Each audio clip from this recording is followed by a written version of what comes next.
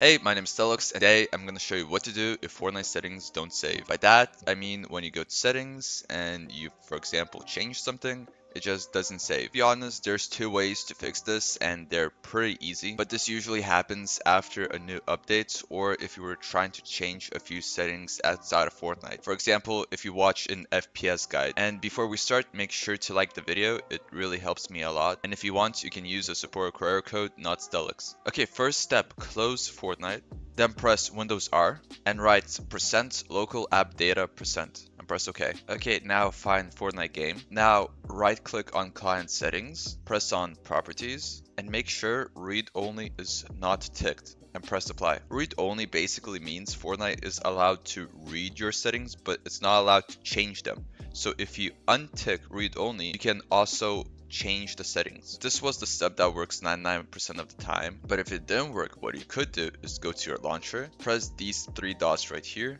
go on manage, and press verify files. And that should definitely fix Fortnite settings not saving. I hope this video was useful, and if it was, I would recommend that you watch this video about timer resolution.